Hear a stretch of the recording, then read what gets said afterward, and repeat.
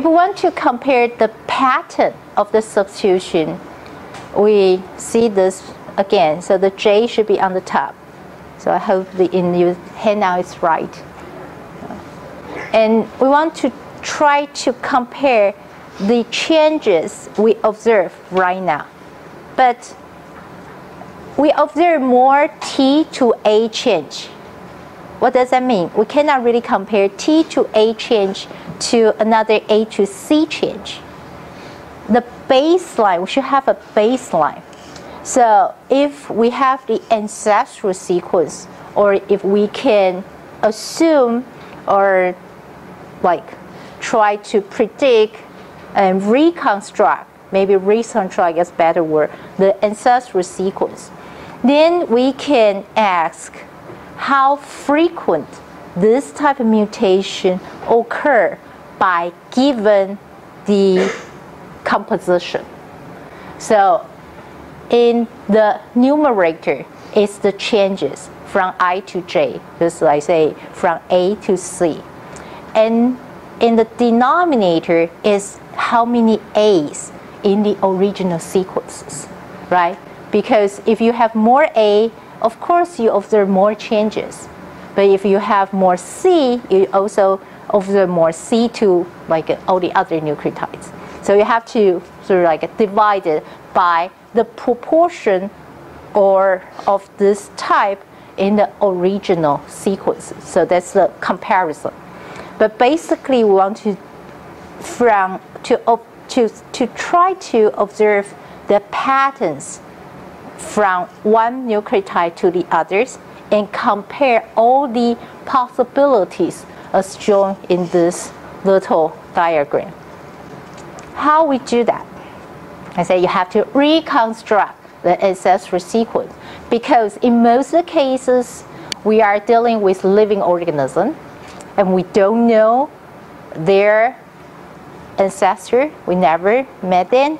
We have no chance to dig out the fossil and just happen to be the ancestor of the species we are interested.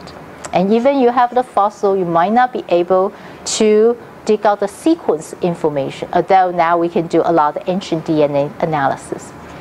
So now we want to turn the topic to try to assign the substitutions in a given topology. So here is a simple diagram. Give you 3 lineages, and you have 3 lineages.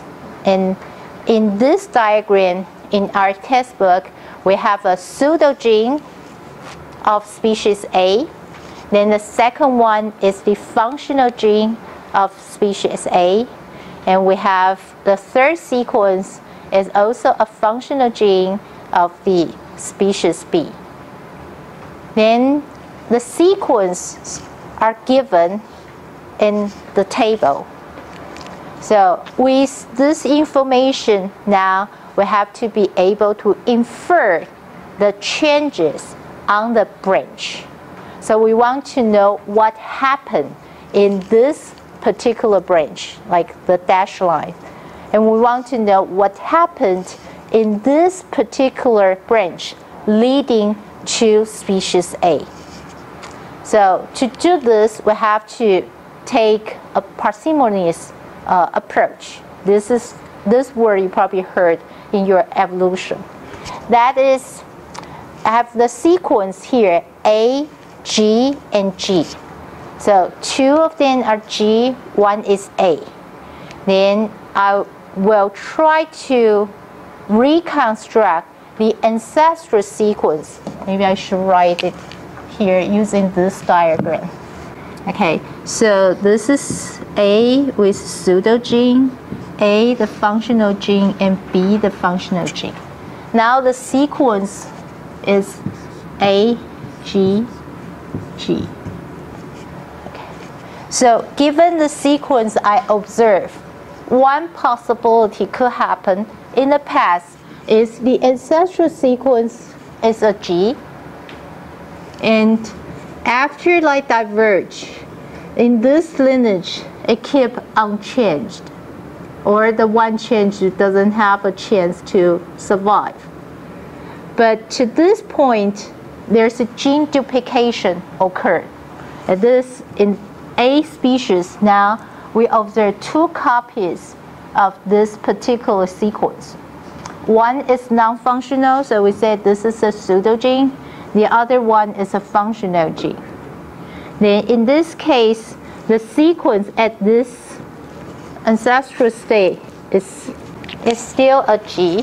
So if we do this, then one possible change happen is in the lineage after the 2 copy diverge. So there's a change from G to A. So see, I draw that in this lineage. So this is the change from ancestor G to A state. And this is how we try to use the information we have here and reconstruct the possible scenario in the past. Of course, you can think about different ways. You could also say there's another possibility. You say, what if the origin, so I use a different color, hope this will work. Yeah, good one. So the original state is an A. Then, because here is an A, so if you assume here is an A and you observe an A here, you say this one is an A. So in this lineage, there's no change. In this lineage, there's no change. But in the other 2 lineages, you observe G here. That's why you think here is an A to G change. Here is another A to G change. In both cases, they could be right because we don't know the answer, right? Nobody knows the ancestral sequence except you did like experimental evolution in your laboratory. You save the organism at different time point. Otherwise, we don't know the sequence. So they probably both have the chance to be happen. And what we could decide is, okay, we like to define a path which only require minimal changes. So in this case, G to A is only one change in this lineage, but A to G has to have happen independently twice. And the probability for this scenario to this scenario is lower because given the mutation rate is low, and you have to have 2 identical mutations in 2 independent lineages. So that's the idea. We like to use parsimony's approach to say the minimal change could happen in this site is the black one, is the G to A change. We could be wrong, right? Because evolution could happen in any direction. But this is like we use similar approach, try to do for every size. So this is a practical approach we do. Then the underlying reason is we think this has lower probability than the other.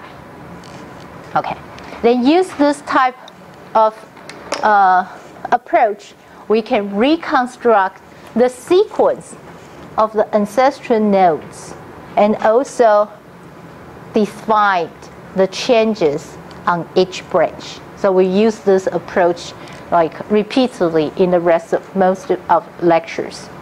And this is a very simple approach if you only have 3 sequences.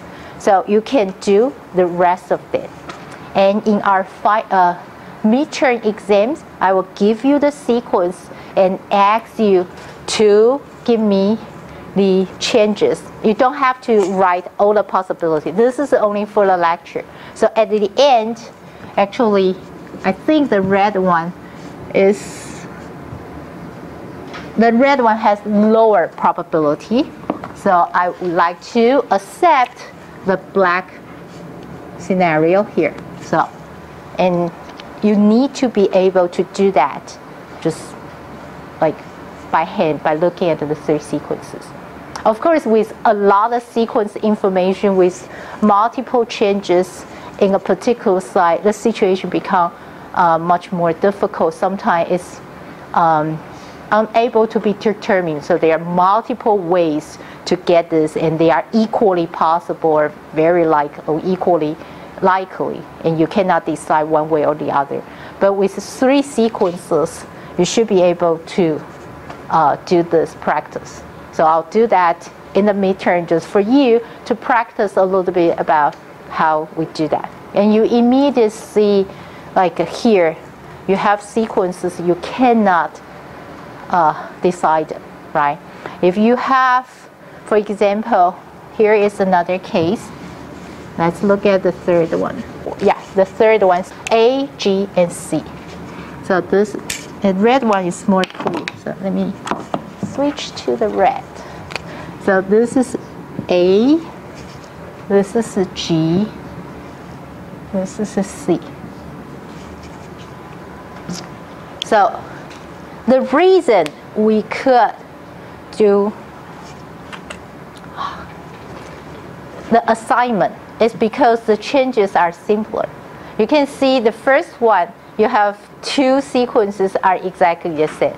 So you know you just have to assign that one to be the ancestral sequence. Then you can do all the rest. But here you have the 3 sequences are all in different nucleotide states. So in this case, it would be really hard because there's no information for you to assign the sequence either for this node or this node. They are all equally possible. If you write down any nucleotide at those positions, you probably also require like at least 2 mutations to get this pattern. So that's why, to be conservative, we put this side, we leave that side unanalyzed, we say undecided. So we don't assign anything on that because we found multiple possibilities and we cannot decide on one. So that's why in this table we have undecided. So this is the practice we do with the sequence analysis, and we can assign the changes on the branch. This table is trying to ask the question at the last column is to ask the mutations happen or the changes happen in the dash lineage alpha. So that's the way we analyze it. So for the last one, the second to the last is the G, G, and A. So the differences for the last 2. So the second to last is G, G, and A. So we already did all the practice, so we know if these 2 are the G, we assign the ancestral node is a G. Then the AG here, actually without any other information, we don't really know. So we won't be able to know whether like the changes in this branch. If we do not assign this one, we can say in this branch, this red long branch, there's a change from, there's a GA change. We don't know which direction, right? So it could. But if we want to assign a branch there, so we can't decide. Without any more information, we can't decide. But what we can decide here is there's no change in this lineage. So that's the note there, say none. So there's a change. Yeah, there's a change between A and G in this branch, not at this branch. So that's why we, in your textbook say there's no change. So that's the reason between this one and the very last one.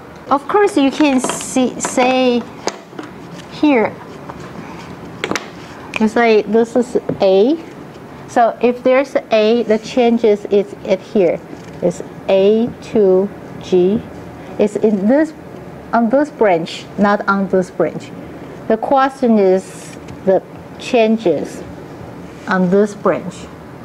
So that's all the table is trying to reconstruct or to estimate how many changes happen at this branch.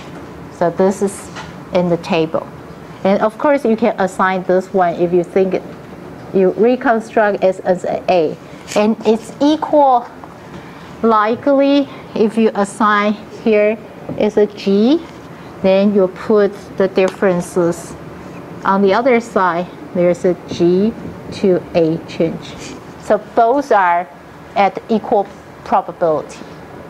So that's why we sometimes we just put a GA here because the question now is asking on this branch. So it doesn't matter what happened in that. But if you want to compare all the branches, actually this one, I didn't say this is like an outgroup approach. Actually, we could do is to compare the differences between the black branch, that's the functional branch, and the dash branch, the pseudogene branch, in the same species. So we can compare the rate differences between a functional gene and a pseudogene. Use B as an outgroup. So we use it as an outgroup, and we can assign the changes on these two branches and compare the differences in rate substitution rate between the two lineages. So this is what we do. So we call the B as an outgroup.